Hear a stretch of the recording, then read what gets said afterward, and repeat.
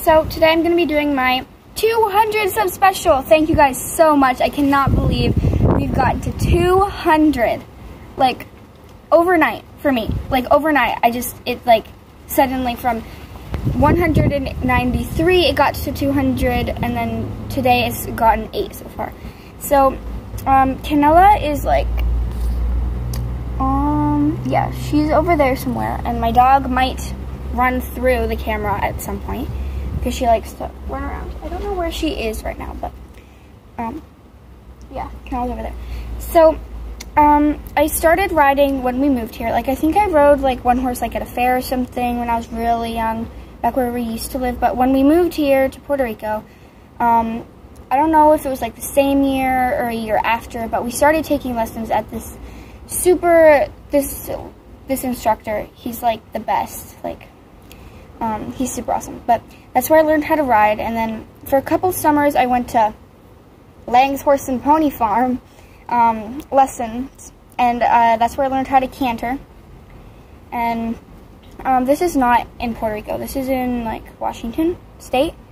But anyway, because we would always go there in the summer. And so, basically, I just really liked riding, like, always wanted a horse. So, I did lessons and all that stuff. And then, I was like, hey, I want a horse. So, I would always ask for a horse. And my mom and dad were like, we don't have any land. Like, this is our yard. Canella's just I'm keeping an eye on her so she doesn't eat my dad's plants. But, just like to let her be eating some grass with me, letting her eat grass, and wish she would come over here so she could be in the video, but she's being grumpy today, so I'm just gonna leave her alone. So then we're like, my dad was like, I saw this horse online for only $250, so we'll go check it out. And my mom was like, yeah, no, okay, it's too cheap. Like, it's not going to be a good horse. It's not going to be trained. We need a trained horse. Like, it's our first horse. You know how bad it is when someone gets a horse. Like, new people get a horse when they don't know how to train it, and then it's bad. So then we went and checked it out. She was super awesome. Me and my brother both rode her around. She was super good. So then we got my instructor. He has a trailer, so he brought our Canella home. And so, yeah, then we got Canella. So then we were riding Canella in our back fields. She was really good, nice and calm. Please excuse my bike helmet. But yeah. But then Canella got, like, really bad. Okay, my dog just walked right in front of the camera. Yeah.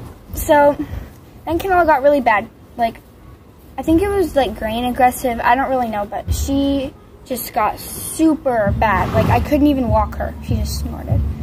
Like, I couldn't even walk her by myself. Sorry, excuse the music. It's Sunday in Puerto Rico. So, basically, I just, like, I couldn't walk her. She bucked me off. She bucked my mom off. She would rear every time I was riding her. Like, she would spook really bad over nothing. Like, so then we got my old instructor back, and he taught us how to lunge Canella, and, like, we worked with her, got her better again, and so then she was really good, and we started riding again. It took me a while to get my confidence back.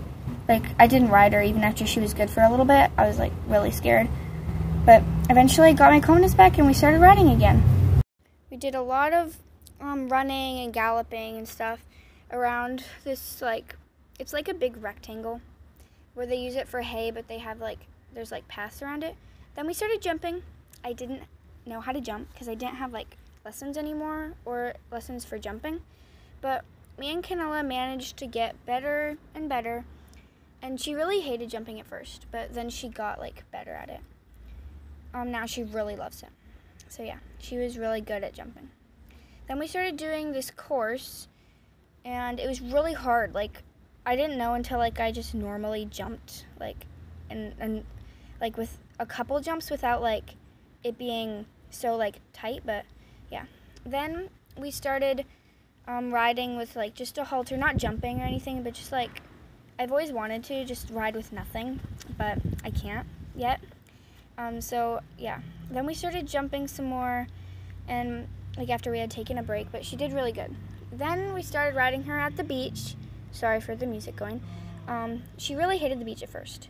And then we took her swimming at the beach a couple times, and she like at first wouldn't go in, and she hated it. But then I had to stop riding because of, well, that. So then I started riding at this place called Espina Equestrian that I really like. It's super cool there, and they teach show jumping, jumping on the horses. There it is. So yeah, I'm still riding there actually. I just had a lesson, but so I ride there 2 days a week, on Monday and a Friday, and so yeah, I've been riding there a lot. So yeah, but for Canella, the plan is to just see y'all next time. Bye. After she has her foal, start riding her again, jumping, just working together. Maybe some Liberty work, probably Liberty work, because I really like Liberty work. And for Canella's foal, I'm just gonna train it. Yeah, I think we're just gonna keep it we're gonna keep it. Guys, it's a little shady. I'm with Canella now. So yeah, I hope you guys enjoyed my 200 sub special. Thank you guys so much again. I really appreciate it, and I can't believe that we got this many subscribers. So yeah, that's my riding story. Sorry, there's a lot of noise going on, but yeah. So thank you all for watching, and I'll see y'all next time. Bye.